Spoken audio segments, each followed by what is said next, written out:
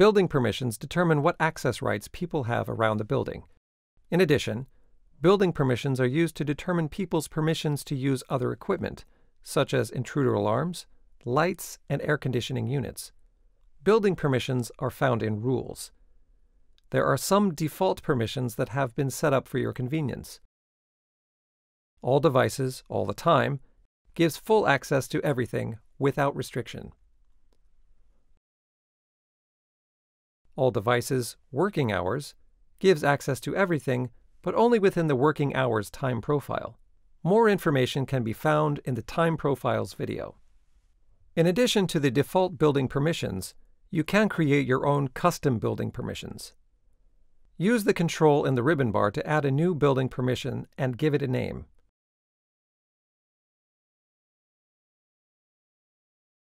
Here you can select the people that will have this new permission.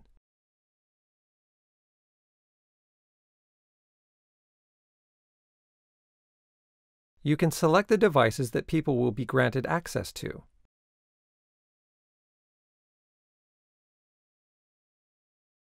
You can select the time profiles during which access permissions will be granted.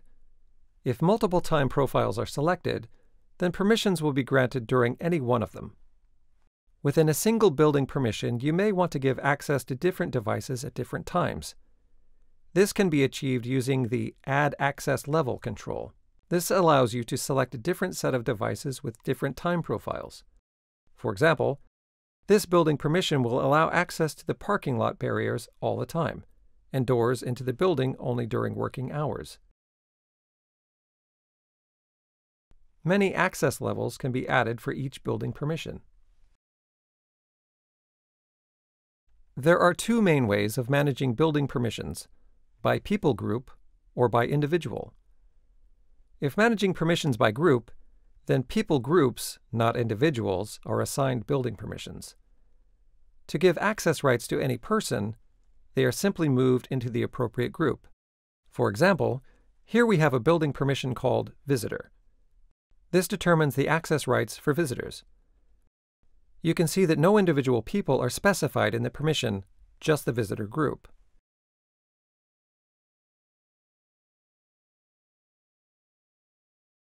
When a new person is created in the visitor group, they will automatically inherit the appropriate permissions.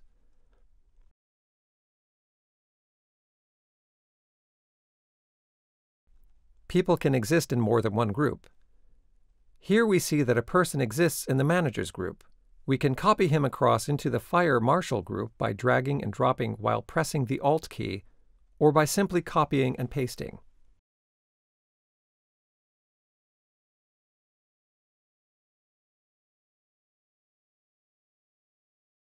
Being in more than one group means that this person inherits permissions that have been assigned to both groups. If a person exists in more than one group, they still have a single record. Think of their multiple appearances in groups as shortcuts. If you want to confirm which groups a person exists in, refer to the Group Membership tab in their record. Here groups can be viewed and edited. A person's permissions can be revoked by moving them into an appropriate folder and removing them from all other folders, or simply by using the Bar Person control in the ribbon bar.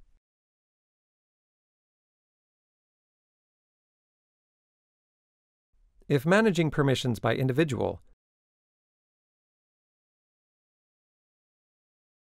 you can either go into their record and select the appropriate permission,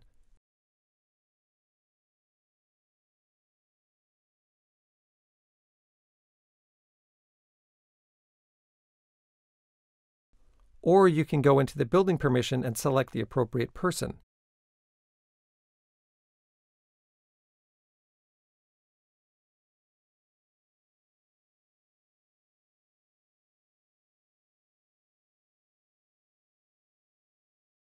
Both methods achieve exactly the same outcome. Choose which way is most convenient for you. People can be assigned multiple building permissions. The resulting building permissions for any person is the sum of their individual permissions.